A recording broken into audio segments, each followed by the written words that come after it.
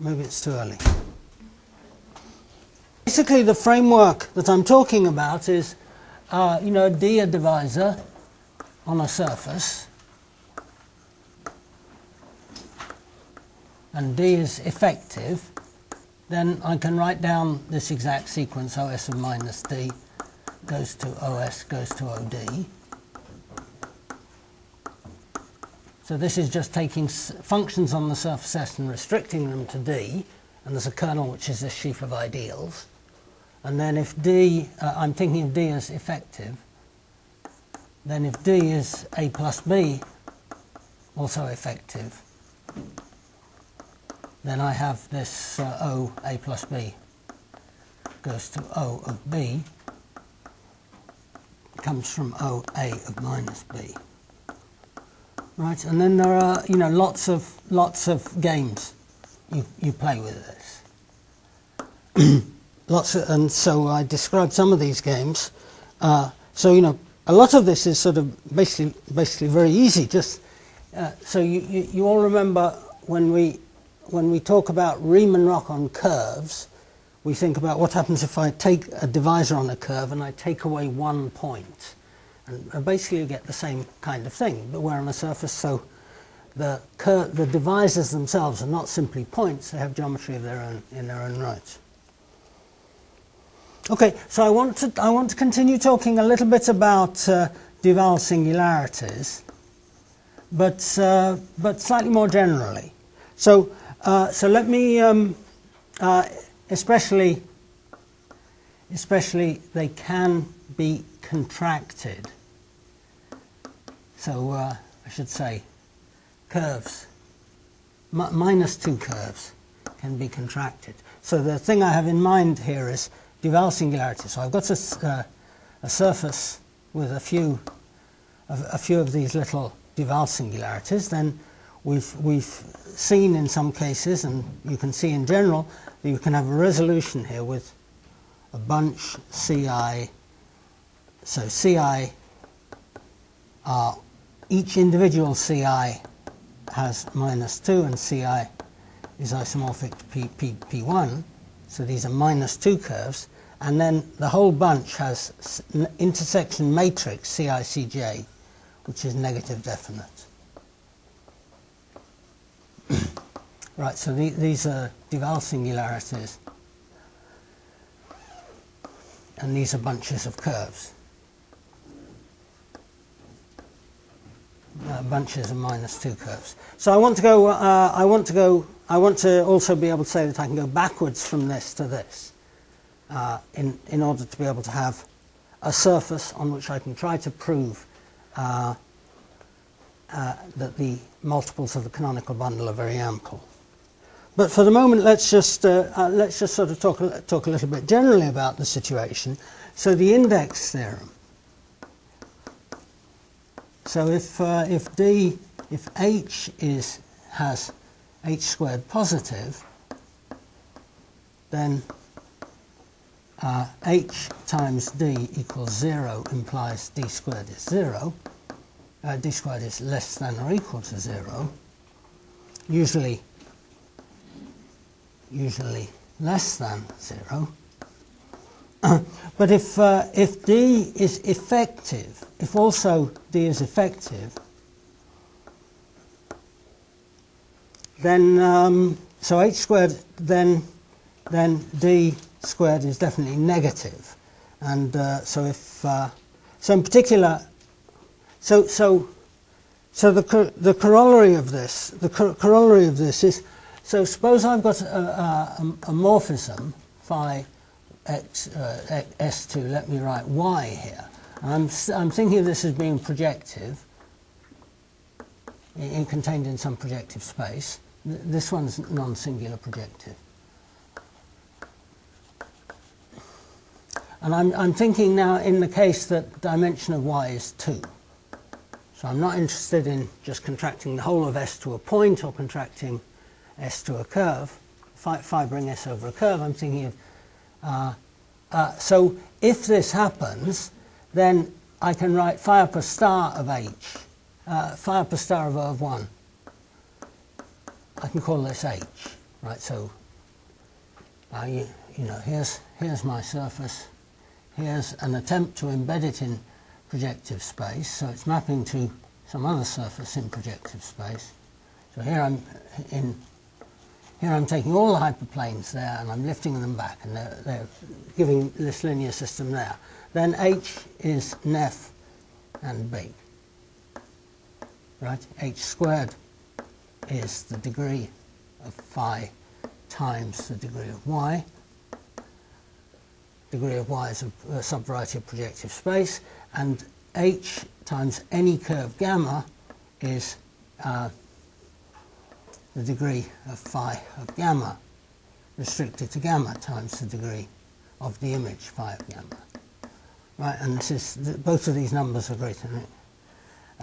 So the point is that this could be 0. Right, it's 0 if phi of gamma is a point. Right, anyway, this number is greater than or equal to 0. Right, so if I think about, so H times gamma equals 0, if and only if phi of gamma is a point.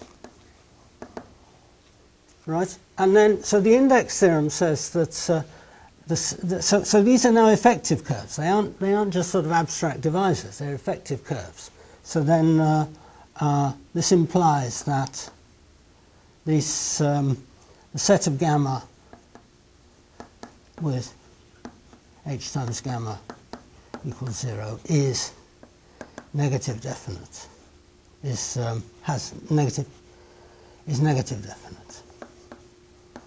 It means that gamma I, gamma j is a negative definite matrix.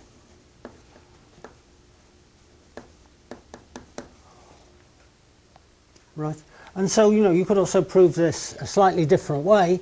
You could say, well, let's take all the points here, points of y, such that a curve of S contracts to, curves of S contract to P, and then now I can choose I can take some divisor in there, take a divisor of Pn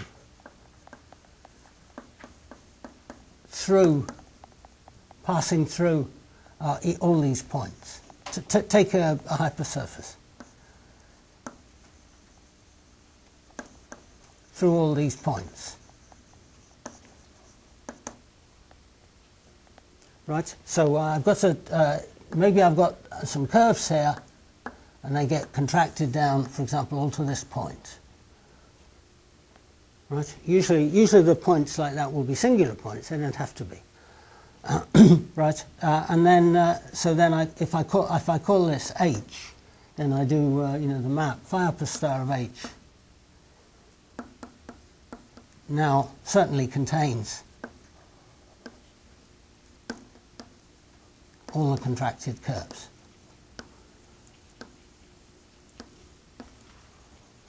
Right, so it's of the form phi upper star of H equals sum of ni gamma I plus sum H primed. So this is no common components with the gamma I. Right, so if I have this, then what do I know? Well, H times gamma I is 0, because they're contracted.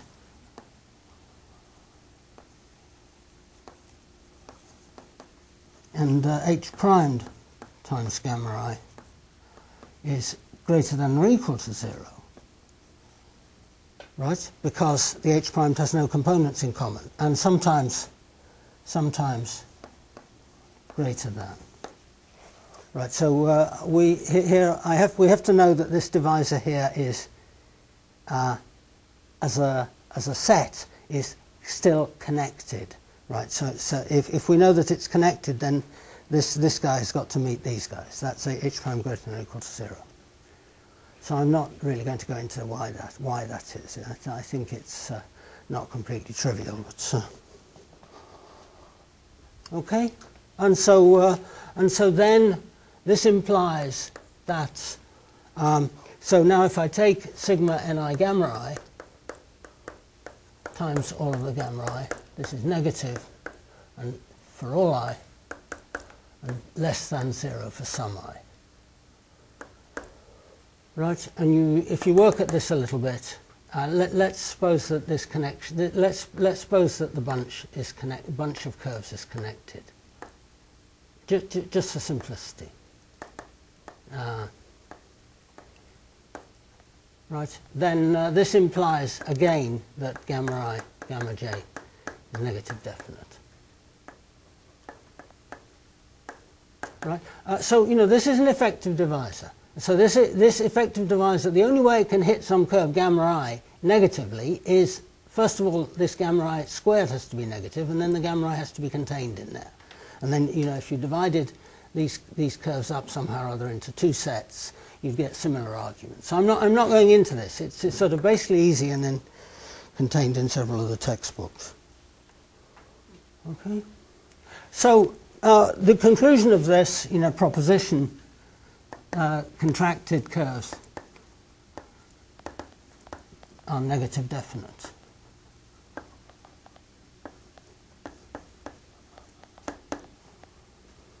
Okay, so I mean, this proof here, saying it follows by the index theorem, is complete. The proof I'm giving here is something where you'd have to do a little bit of work to finish it.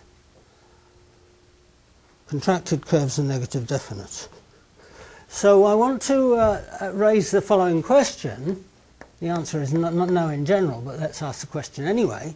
So if I've got a bunch, if let's say Ci on S is a bunch of curves with negative definite intersection matrix,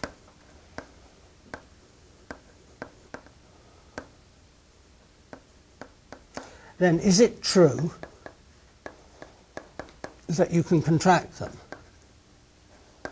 That there exists a contraction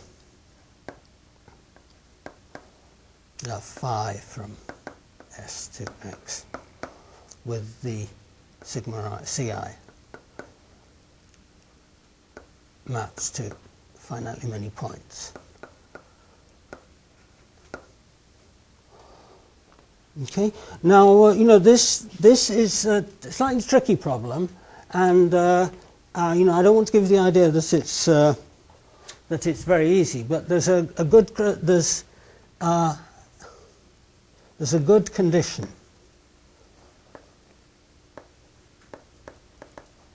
namely that the curves are rational, and this isn't so I'll have to explain what this means. This isn't you're not expected to know this immediately, which is a sufficient condition.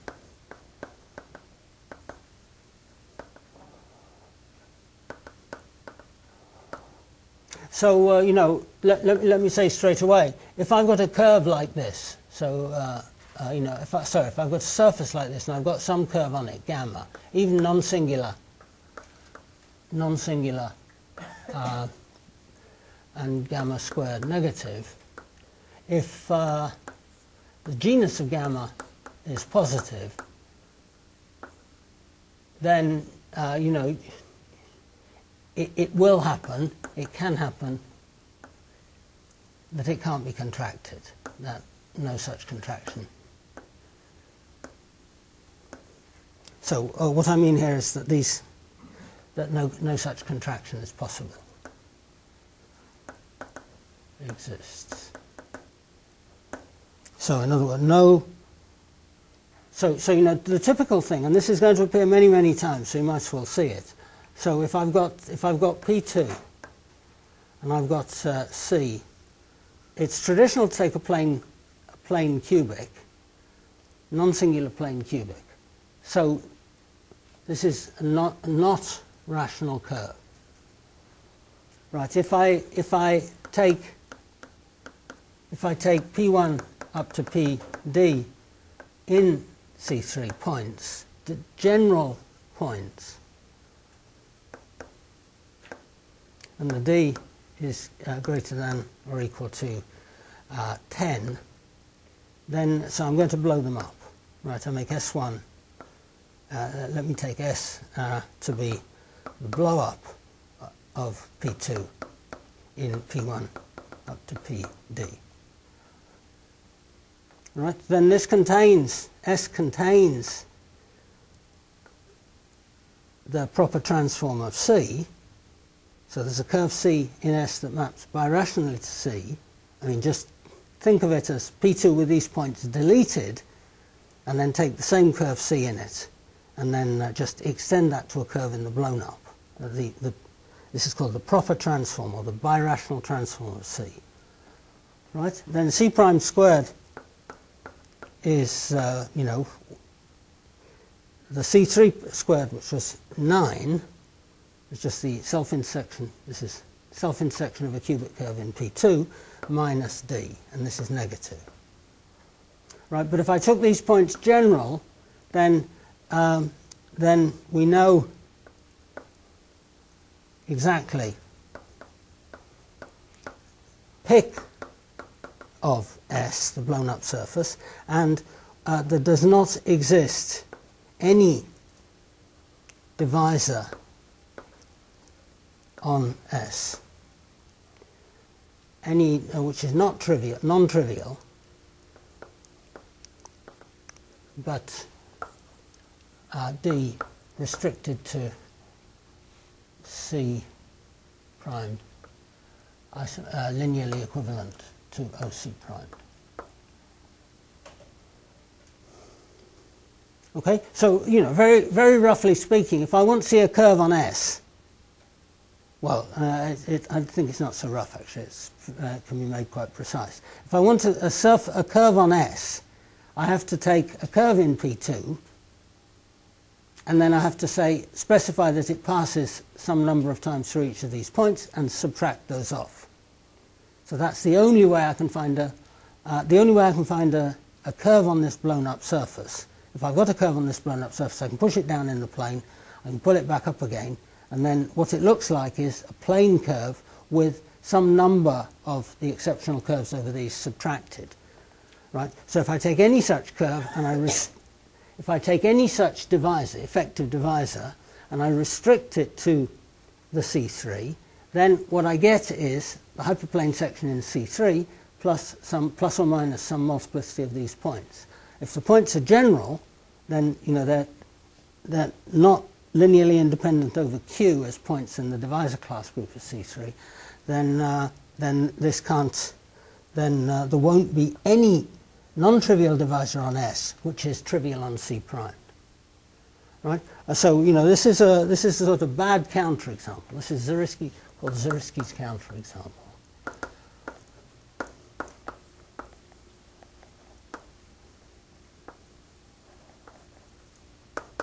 Right. On the other hand, if the curve, if for example these are 12 points which are the intersection of C with the quartic, then you blow up those 12 points, and you can obviously contract the C3 using the special property of that quartic divisor. Right. So in other words, you know, if we don't have this sufficient condition, which I'm going to explain, then, you know, the question about whether or not the gamma can be contracted depends not just on the numerical specification of S and gamma, but also on some kind of, you know, basically tricky analytic properties of the neighborhood of gamma. So, you know, this is a tricky problem in general, and you know, a problem where we know counterexamples in general. But so we definitely need a condition here.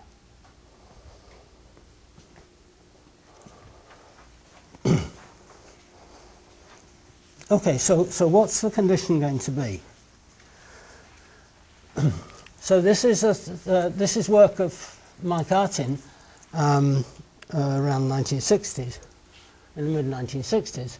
So, so let's CI. So let me start again. CI a bunch of curves on non-singular S. And let me say connected. It really doesn't make any difference. If it's got several different connected components, you just treat the separate connected components separately, right? Then I say that the CI, the bunch CI, is rational. I'm going to connected bunch of curves with negative self-intersection, negative definite intersection. Then CI is rational. This is a definition. If H1 of OD equals 0 for all D sigma NICI.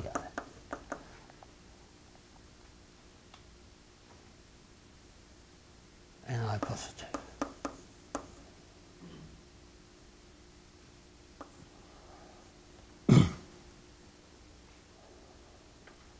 Okay. So you know, let me just sort of give a fairly trivial example of this.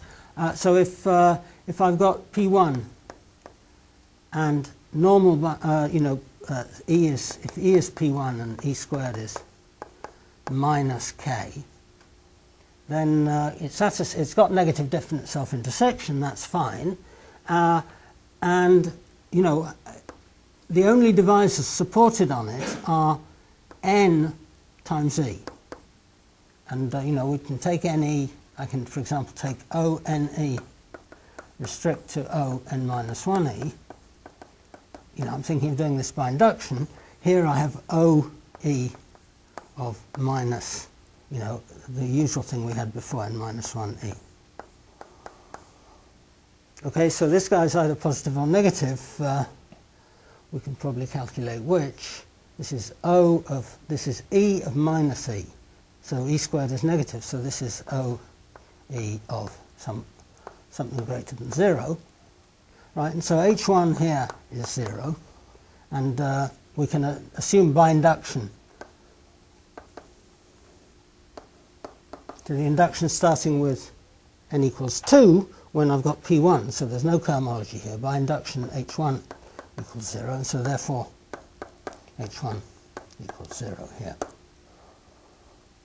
Okay, whereas, so note that if I've got, for example, E isomorphic to P1 with E squared equals 1, of course it's not negative definite anymore, but then 2E is isomorphic to a plane conic, so it looks exactly like double line in the plane. It's you know, it's a scheme which everywhere locally looks like a double line, but where the self-intersection, the intersection of this is determined entirely by E. The intersection of E with E inside, so the degree of the normal bundle here is +1. Then this is this has H1 of O2E equals 0. Very good. And then if I take 3E, this is isomorphic to a plane cubic, and H1 O of 3E is definitely not equal to 0. Right, and so you know, you can, all of these conditions are sort of amenable to calculation.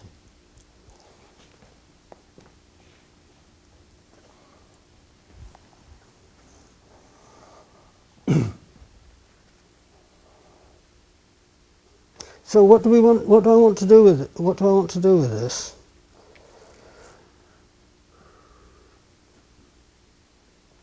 So there's quite a lot of stuff about this already in the Park City notes.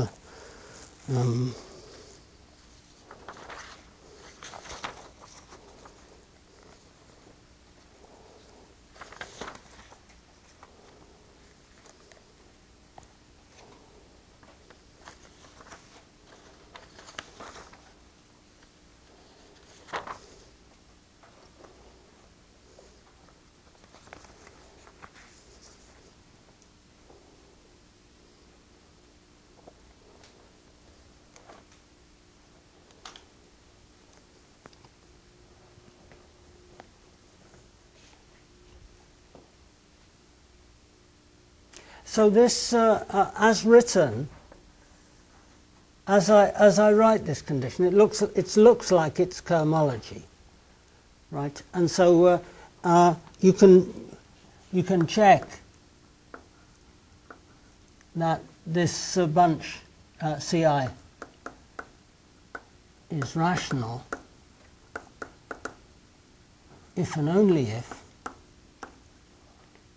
PAD is 0 for all D is sigma ni Ci. Okay, so let me just explain this. PAD is KD, KSD plus D squared. I'm sorry, it's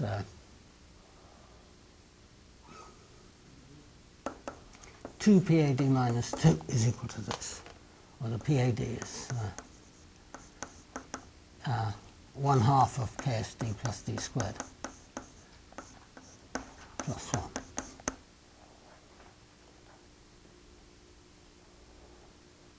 Right, so this is just so how do you prove this?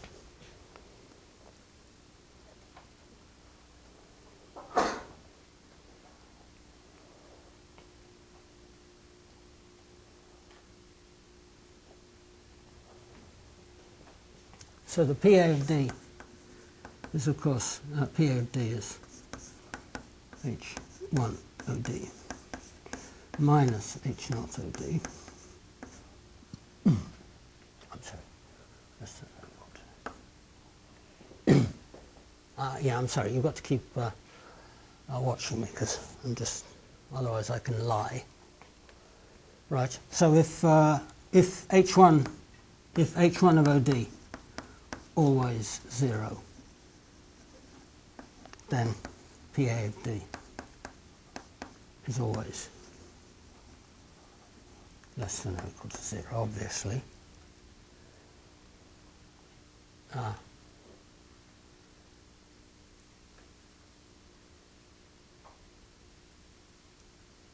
Right, but conversely, if PA of D, so if, what I want to say is this, that if H1 OD is not equal to 0, then there exists some smallest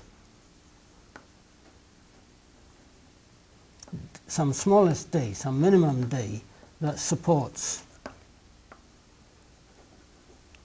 cohomology class H1 OD. Right, so this means that, so suppose I've got something, suppose, this is a standard trick that algebraists are always using. Suppose I've got some group that's a counterexample to something, then there's a smallest one.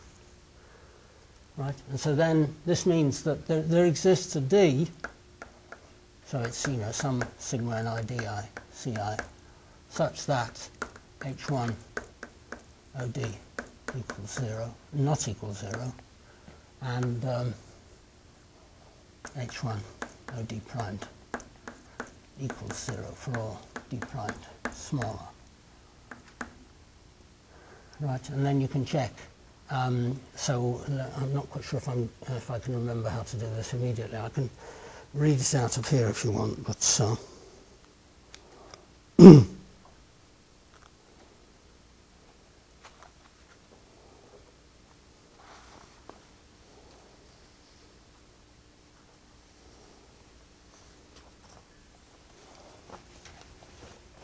this means H1 OD minus gamma is equal to 0 for all gamma in D.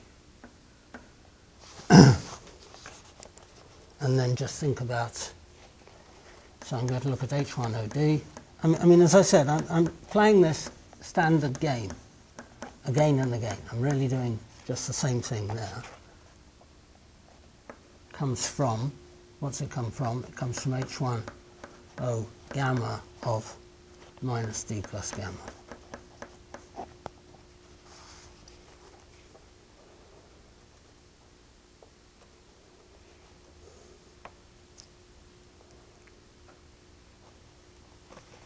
Right, and so this is this sort of, you know, minimum. So I'm trying to prove that PA of D is less than or equal to 0 for all D implies that H1OD is also 0. Right, and so then so this one is not 0, and this one is equal to 0 for all gamma. So it follows that this guy is not 0 for all gamma. And then say a duality on D, on gamma, says, well, you know, I mean, just the obvious thing. This is H naught of K gamma, so this is O gamma of Ks plus gamma, and then minus this guy, plus D minus gamma. Right, and this is going to, implies, this holds for all D and all gamma in D. This implies that PA D is greater than or equal to 1. Yes, this guy is not 0, and so therefore gamma times Ks plus D is greater than or equal to 0, and therefore Ks plus D times D is likewise greater than or equal to 0. And that means that PA is greater than or equal to 1.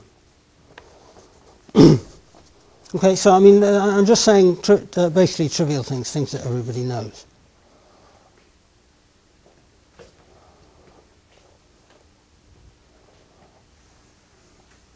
So I hinted here that there's a result here, there's a main result, that we're going to be able to contract curves. So this is Artin's contractibility criterion. So gamma I, let me say Ci. Let Ci on S.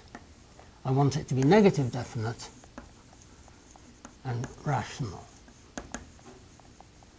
Negative definite means all the matrix CICJ is negative definite matrix, and rational means this condition here.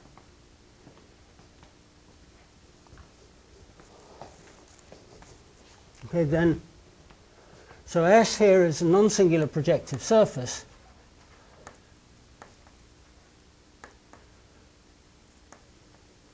Then there exists morphism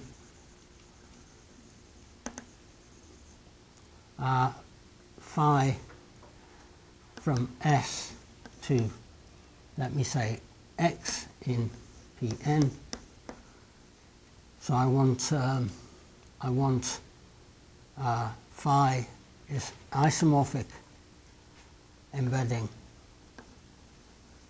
outside the gamma, the Ci.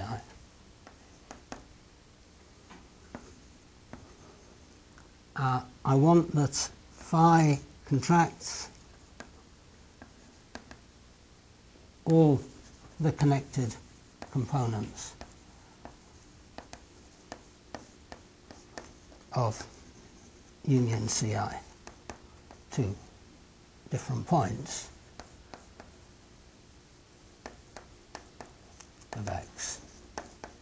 And let me say I want OX to be X to be normal. I'll explain what you have to do to get this.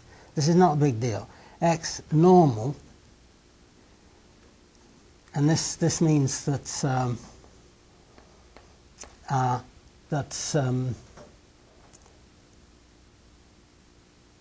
local rings of X,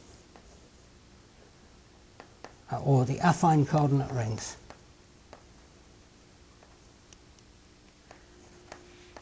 of affine pieces of X, are integrally closed.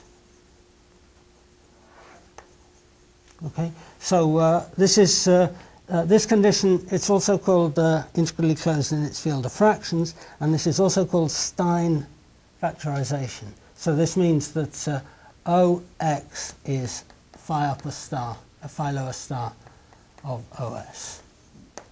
Okay, so I mean this is sort of slightly technical, and basically it's not the most important thing, right? But there is a little thing here. At some point, you will if you have a career as an algebraic geometer, there will be a time when people say Stein factorization to you, and you're supposed to know what it means, right? So I will explain. I'll explain that what it means later.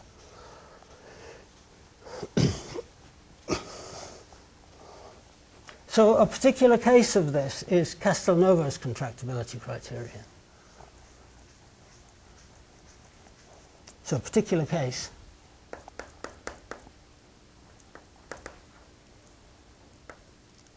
is if C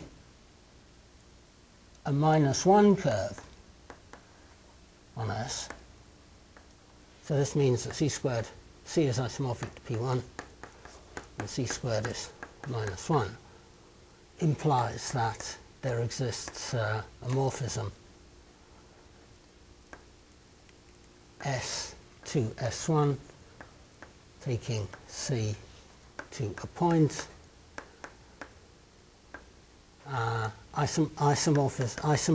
so I want this isomorphism of S minus C to S1 minus a point. Right, so I'm just saying what these 3 points mean here, and P in S1 is non-singular.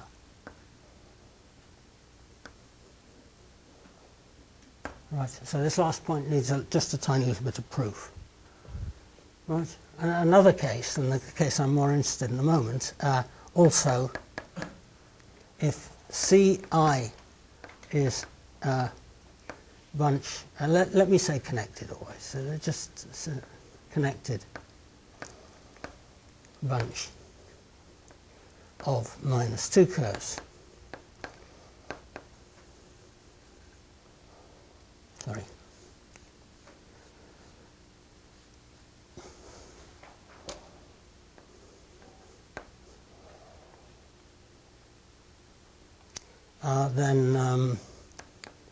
Then they contract to a Duval singularity. Right, so this is the thing that I really want for my canonical models.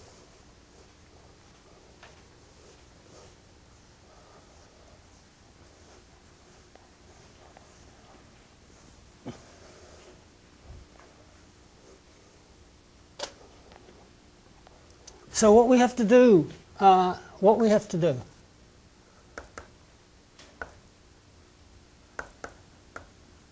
is find a suitable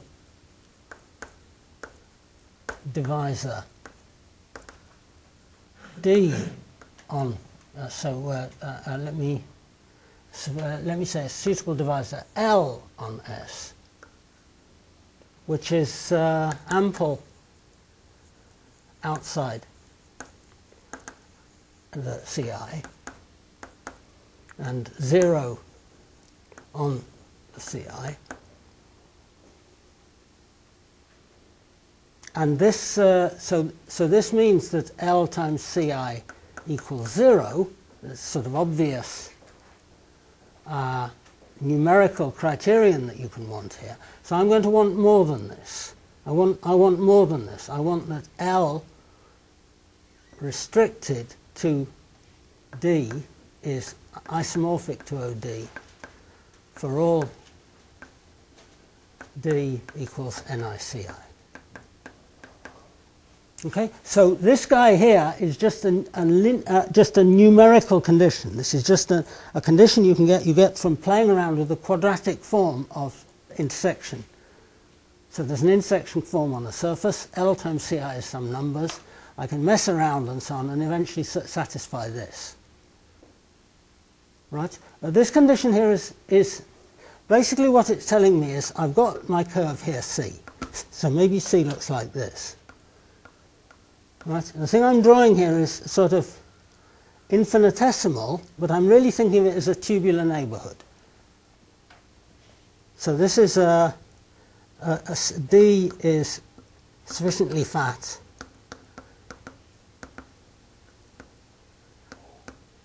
infinitesimal neighborhood of our union of CI. Right? And what I want is that L is still trivial when I restrict it here. Okay?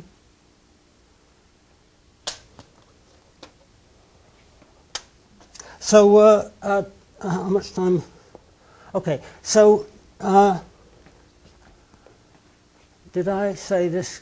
Yeah, okay, this is my cartoon.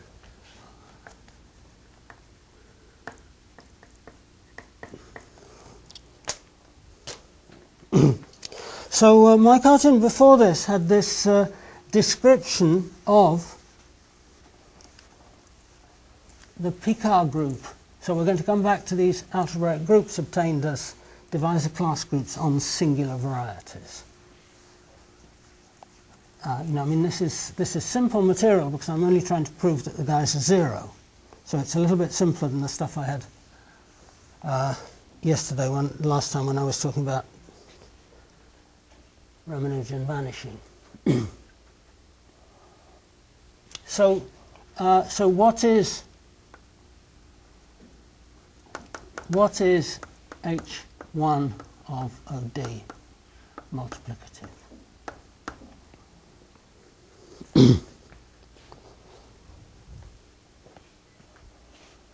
So you know, there's a thing here called So this is the set of the group of isomorphism classes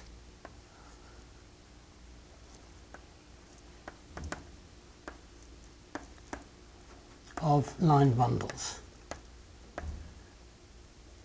on D. Right, so this is also called pic D. And you know, the picture is basically exactly the same as the one I had last time. So here's D. You know, think of it as, you know, when I'm drawing these curves, think of them as being sort of hairy things, slightly furry things. They've got these infinitesimal, nilpotent things coming out of them, right? But what I want to say is, let's take a union of two open pieces, then pick D as a set of line bundles. So a line bundle is L restricted to U1 is trivial, OD restricted to U1, and the same thing with U2. Right? And then I have to glue them together on this open piece, glue together by transition function in. So the transition function is in H0 of U1 intersect U2, and then OD multiplicative. Right? It's just it's an isomorphism from a line bundle to another line bundle, and that means it's an element of the multiplicative group. You know, it's a one-by-one matrix with coefficients in OD, and it's a non-singular matrix. It's not allowed to vanish anywhere. Yes? And so if you take the set of all of these, and you up to suitable equivalence relation, the thing you get is this H1 of OD multiplicative. Right. So Artin has this remark, and you know, this did appear basically in the other time. So suppose that D is A plus B.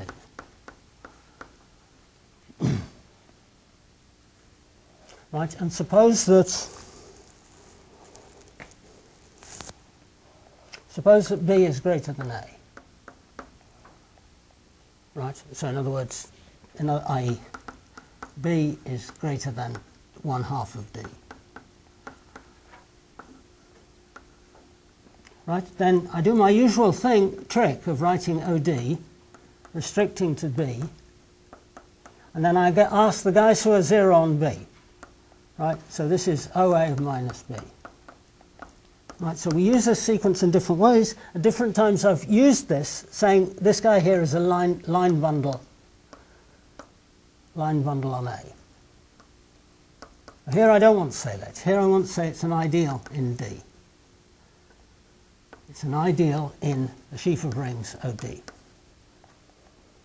Right? It's the ideal in D of things that vanish on B. So, you know, think of it as I, B contained in D. Right? And the point is that IB squared is 0. Yeah? So that's exactly this condition here. So what? So, you know, we can, I'm trying to describe H1 OD multiplicative. Right? So I can take this and restrict it down to H1 OB multiplicative, and I get a certain kernel.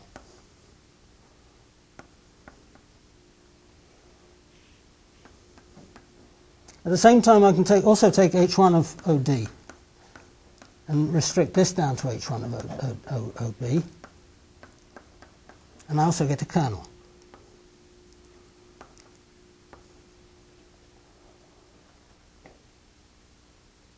And the point is that these kernels are isomorphic.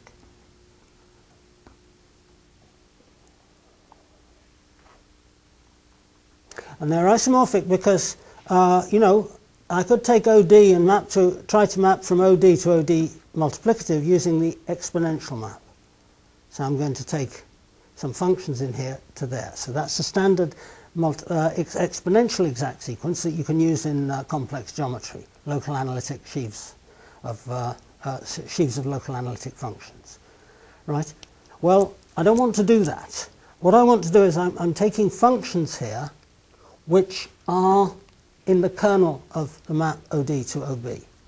So if I want to think of these functions here, and what I want to do is, you know, something in this ideal is an f,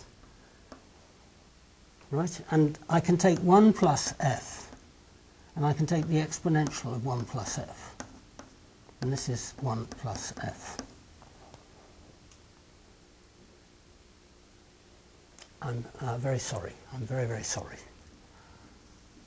I want to take the exponential of f. Right? So the exponential of x, as everybody knows, is 1 plus x plus x squared over 2 plus and so on. But all of these guys are 0. Right? Exactly because of this.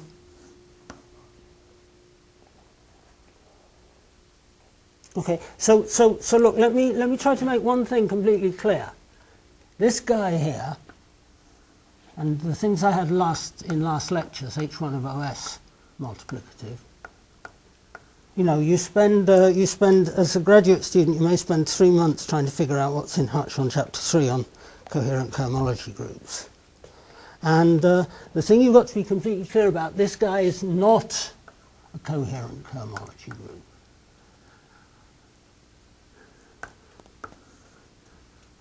Right? If you want, it's incoherent. Right? It's not a coherent cohomology group. So, you know, you have all that nonsense about quasi-coherent sheaves and so on and so forth, foundations of algebraic geometry, and then, you know, the first time you actually need something, you find a group. Well, this is certainly a sheaf of groups on S, and H1 of it, the thing I described here, is certainly a well-defined cohomology group, sheaf cohomology group, but it's not a coherent group. Right? So the guys on the bottom line here are coherent groups. This one here is just H1 O A of minus B. Coherent cohomology group means, in particular, it's a finite dimensional vector space over the ground field. Right? Whereas these things here are groups. They're interesting groups. They're groups in their own right. They're algebraic groups. They're interesting for lots and lots of reasons, but they're not coherent groups. Right? And so Artin's result says that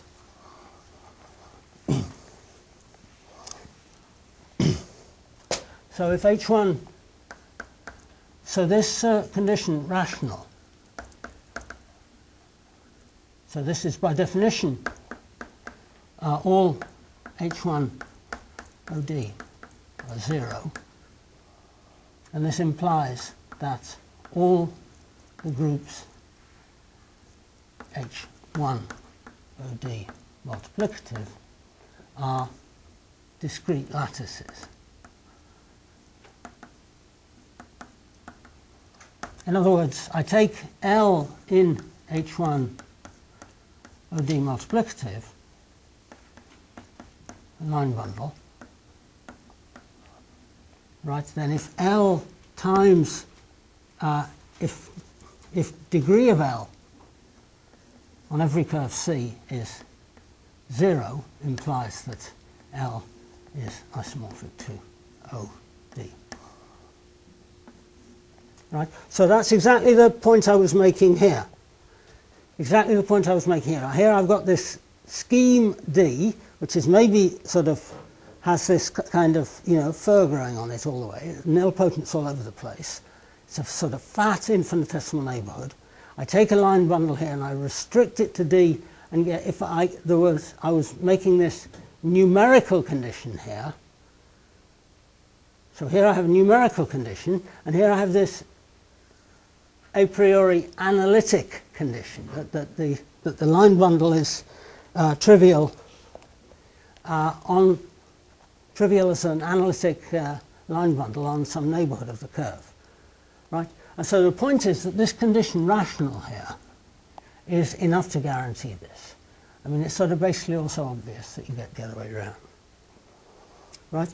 So, in other words, I'm doing this thing. I'm doing H1 OD multiplicative, and I can take this into Z to the power of rho. Rho is the number of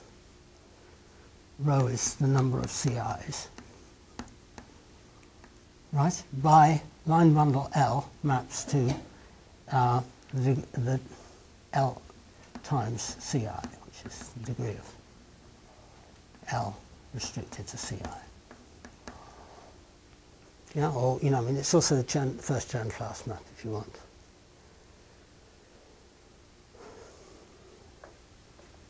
So when D is a reduced curve, if I've got down to the reduced curve and I can't play this trick anymore, then I would have a line bundle of degree 0 on the curve, a connected curve. And then this rational condition, this PA equals 0 condition, implies that L has a non-zero section. Right? So if D is reduced, let's say D is equal to sum of the CI, all with multiplicity 1, then PA of D equals 0 implies that, and this is just Riemann-Roch, implies that H naught of L is, let's say it's connected, is 1, and so there exists a section, and the section is an isomorphism of OD isomorphic to L. Right? So, you know, this is, I'm saying there exists a section, so there's a non-trivial homomorphism from OD into L, and then if it's connected and all this stuff, and so on, then this guy and the L has degree 0 on every component, then it's got to be non-zero on some component. That means it's non-zero everywhere on that component. It's an isomorphism on that component. And then if the divisor is connected, then then we have this OD goes to L. Right? But then if I think about what happens when I now take this reduced D and I let it get fat, so for example I take twice the reduced divisor, then the kernel here is a coherent group. And it's a coherent group, and it's 0 because this group is 0. Right? So rational, the definition of rational was all of these H1 of ODs are 0. And therefore all of these kernels are 0. And therefore all of these kernels are 0. right? And then, so when I'm reducing the first step, at the reduced step, I'm taking line bundles on a reduced curve, and the reduced curve is itself a rational curve, and that means if the line bundle is of degree 0, it's actually isomorphic to the structure sheaf. And then we extend this out to fat neighborhoods in the same way. Okay, so maybe. Okay, so should I?